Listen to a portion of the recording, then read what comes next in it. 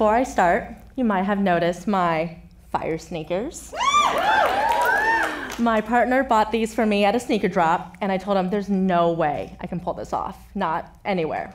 So naturally, my 11-year-old daughter made a PowerPoint presentation about why I needed to wear them, not just anywhere, but here. So, as you can see, with these on, I have 99% chance of slaying. So if I slay this talk today, you can thank her.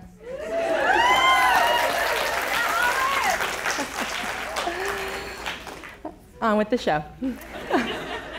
As a psychologist, the thing that I see over and over again is nobody wants to talk about shame and guilt. They just say, I felt bad. Shame and guilt are two of the most misunderstood and uncomfortable moral human emotions. Shame has gotten more spotlight in recent years with Brené Brown's work, but it's still talked about in the context of how do we get rid of this feeling, rather than why do we experience this, and what can we learn from it? Without understanding our own neurobiology and the functions of these emotions, it's easy to avoid, dismiss, and bypass these feelings in search of comfort or even numbness. But let's consider what might be possible if we learn to transform shame to guilt and sit with this discomfort long enough to learn and grow. What if this helped us to better develop our conscience, become stronger parents, leaders, and educators? What if it allows us to become better allies in challenging systems of oppression for a more just world? Let's start by understanding these primal, moral, human emotions a bit better. We often use the words shame and guilt interchangeably, and most of us think of them as negative emotions. But did you know that they're both adaptive and essential elements to our survival in communities? These are the images associated with shame. It's a painful feeling of worthlessness, not being good enough, and being unlovable. It is an intense, altered state of physical collapse, a barrier experience of imploding inwards, and where you feel shut off from the world around you. Your eyes drop, your body slumps. Simply put, shame is the feeling of, I'm bad. Guilt, on the other hand, is associated with these images. It's a feeling of remorse and regret, sparking a desire to make amends and reconnect with your community. Guilt is, I did something bad, not I am bad. Feeling guilt is actually a developmental achievement that is only accomplished when experiences of shame are repaired in childhood and you learn to separate who you are from what you did. In fact, many people never learn to feel guilt and instead stay stuck in shame. So, how do we get there? From an evolutionary perspective, shame is a powerful parenting tool. Think back to your childhood. Do you remember that look in your parents' eyes, or the way that they said your full name that could slice through all the layers of wonder and stop you dead in your tracks? That stomach drop feeling of, I'm in trouble. That's shame. It's the sudden loss of attunement that signals, oh no, I'm bad. However, if shame can be metabolized through the process of repair, then it evolves into guilt. Can you think of another time in your childhood where you broke a rule and your parents sat you down for a talk? If you were lucky, they took the time and care to emotionally connect with you first and explained why your behavior was unacceptable or dangerous and what you can do instead next time. Through rebuilding attunement, connection, and trust, your feelings of shame dissipated, you learned right from wrong, and you felt motivated to do better next time, all without internalizing toxic shame. Your thoughts of, I'm bad, evolved into, well, I'm going to be cast out if I keep this up, so I better change. After repair, that feeling of wanting to do better, that's guilt. And there are lots of benefits to feeling guilty. It motivates remorse and a change in behavior. Guilt is the driving force for apology, personal responsibility, and moral growth. It gives you a path back to connection and belonging. It also allows you to be self-protective, to learn to separate your feelings and actions from your identity. So let's apply this to an adult example. We all know that while the office coffee is lukewarm, the tea is piping hot. It's easy to get caught up in workplace gossip. You feel a sense of power and exclusivity being in the know. But sooner or later, it all comes back around and someone gets hurt. That initial feeling after the realization of harm done, that's shame. As adults, we've learned a lot of ways to defend against that feeling because it's so uncomfortable, especially if we didn't have the earlier experiences of transforming shame to guilt or repair. We might get the urge to flee, avoid the person we hurt, and change the subject. We might want to fight, double down, gloss over it, accuse them of being too sensitive.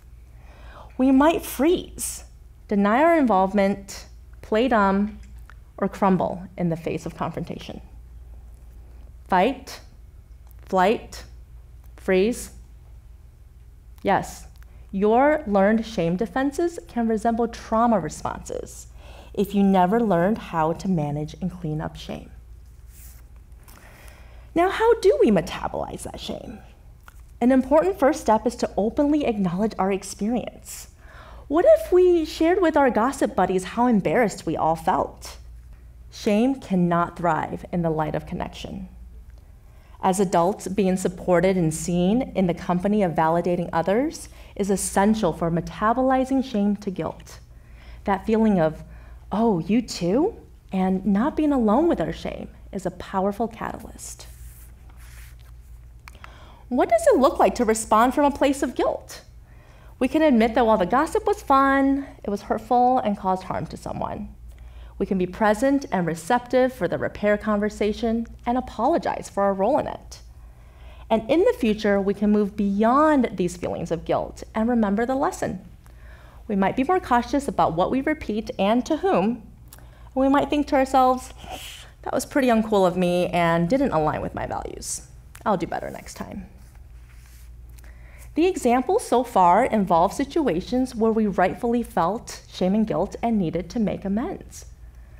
But what happens when we're shamed for something that isn't wrong or within our control, like features of our identity, self-expression, or emotions? When shame is not repaired or we're made to feel guilty about something that's fundamental to who we are, we learn to hide these parts of ourselves away. We try to conform ourselves to change to meet other people's expectations. Or we reject feelings of shame altogether and pretend that we are shameless. Shamelessness is not the lack of shame. This fragile and grandiose posturing of always needing to be right is just a defense against shame, the opposite side of the same coin that keeps us stuck in denial, isolation, and you guessed it, shame. What about collective shame that we feel on an individual basis because of our membership in a group that has acted irresponsibly and is now facing collective scrutiny? I'm talking about patriarchy, white supremacy, heteronormativity, and any other system of power and oppression that benefits some of us that we didn't opt into. The shame of these experiences are sticky and confusing, but we already have the tools to persevere through them. Let's apply this to the pursuit for racial justice as an example. The shame we feel in these moments is highly dependent on our identity and lived experiences. As people of color, we've been shamed for being too much or not enough of something we have very little control over. Too white, too ethnic, not white enough. And for white people, it's the collective shame and dissonance of recognizing this country's racist history and the ways that they've benefited from whiteness, also something that they have very little control over. Racism and anti-racism are learned behaviors. So let's unpack this using the stages of learning as a framework.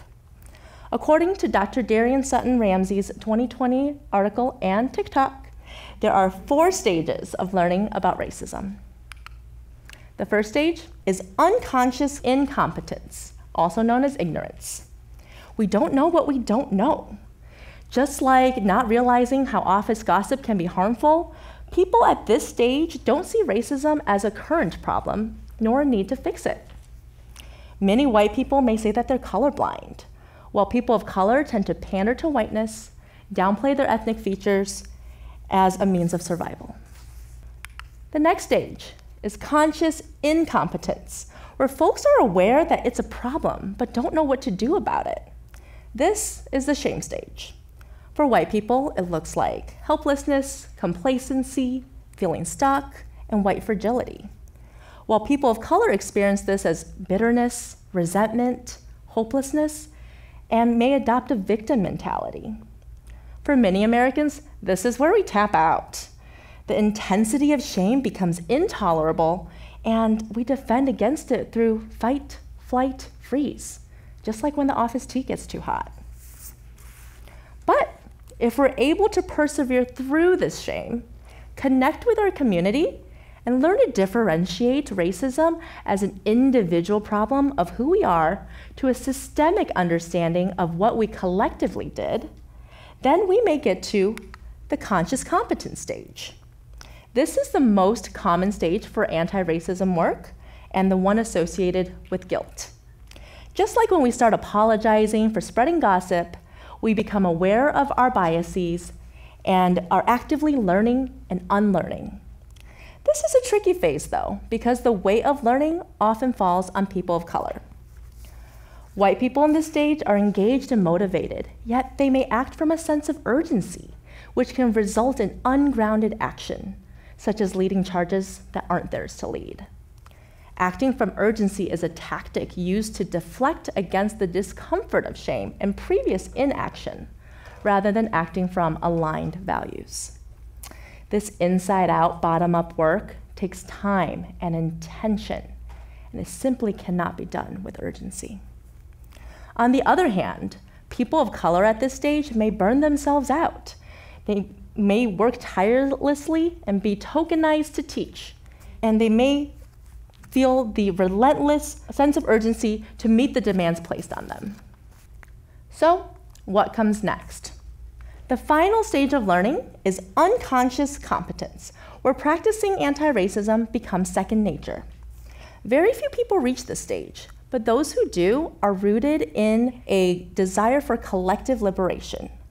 In the office example, this is where we learn to not only watch our own mouths, but also actively foster a workplace culture of inclusivity. Folks here are actively healing their individual, historic, and generational traumas, and act from a place of self-awareness, healthy shame, and productive guilt. Using principles of collective care, mutual aid, and community organizing, this work is extended beyond racial injustice to dismantle all systems of oppression, with ourselves and with our earth. Folks at this stage understand that anti-oppressive praxis requires ongoing and continuous action, reflection, and rest. And most importantly, they tap and feed into the power of community and reciprocity with a deep understanding that none of this can be done alone.